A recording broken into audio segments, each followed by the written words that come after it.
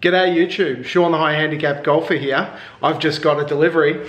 Now, could what's in this box be a game changer for mid and high handicap golfers? Let's find out. G'day guys, Sean here. We're back. Bit of a clothing change and we've opened up the package. Pretty excited to be honest. Something a bit different, but here we have it. So what's in the package? I'll step back so you can see. It's actually a broomstick putter. So it's 49 inches long approximately, and we're just testing it out. I just want to see, my putting's normally okay. Last couple of times it's been a bit higher than I'd like, so just trying a few things out, just testing whether it's going to suit for me and even suit for other high and mid handicap golfers. So I'm going to roll a few putts. I'll be honest, I've rolled a few already, so just trying to get a bit of a gauge on it all. We'll roll a few and see how it goes today. Just still trying to figure out a bit of a setup, so just join us and see how we go here. So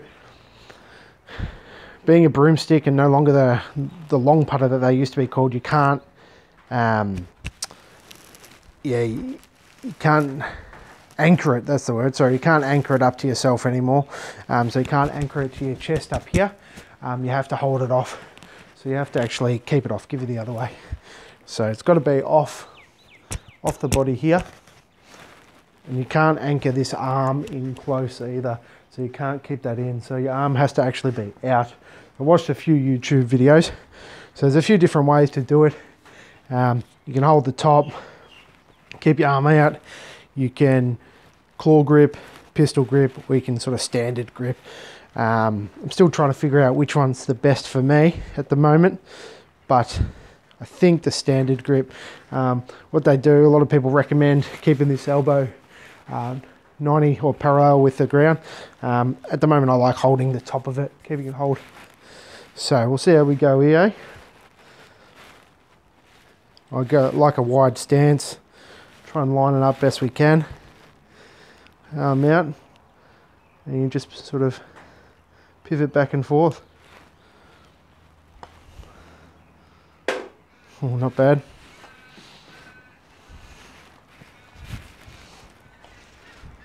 So still getting used to it, to be honest. So the putting area they have is around the side of my house. Just a bit of carpet from the local hardware shop, and just a putting cup, an old Dunlop one. Works a treat though. So line it up. I like to have a nice wide base with this, I feel. Just what feels comfortable.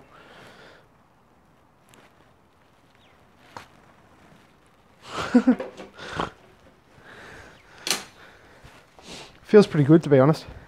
So even the ones that I practiced with a bit earlier, it seems quite good. So you can see here that it's a little bit old and worn, this one.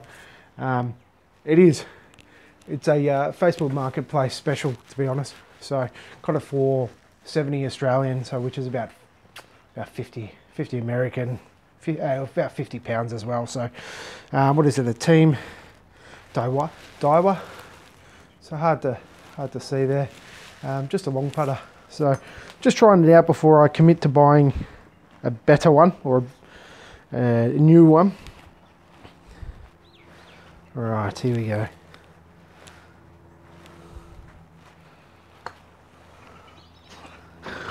Oh, to be honest, this is what I found beforehand as well. Having a few putts with it, I don't know, it feels easy, to be quite honest. As long as you don't, I think the thing I find is I push too hard down with this hand, pushing hard down, so it forces it and it makes it hard to take away. But if you're sort of nice and relaxed, make sure it's just touching the ground or just above, and you get a nice flow. Whoop, that one's a bit of a push. I feel like you can't force it. It's heavy, it's big, kind of just got to let it come back and forth. So far so good. I do have my my Cleveland putter here, which is a 34-inch one.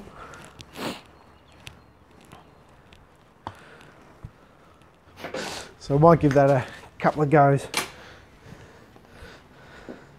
Obviously very, very different putting style. Actually,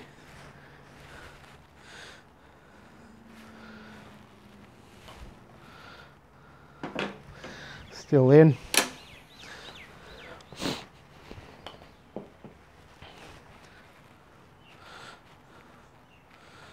So I try and keep my head over the ball with both of them, just to make it easier for myself. Putting all right with this one. Apparently today is the good putting day.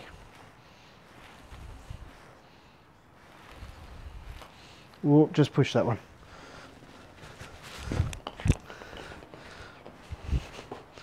So just push that one a bit. I'm not sure how I go. Sorry, I'm not sure how I feel about. Because I normally like my putter pretty good, but I think the long putter just feels easier, to be quite honest.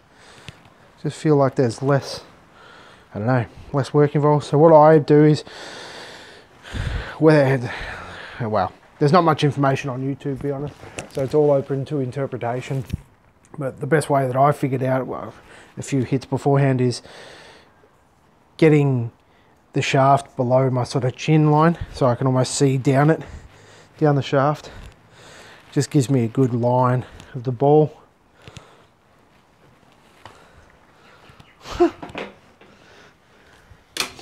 And seems to be working okay. It just feels, I don't know, the feel is easier, I guess. I just have to, it's less work. I don't know, it's hard to describe. Oh, that's a bit short, but still rolling.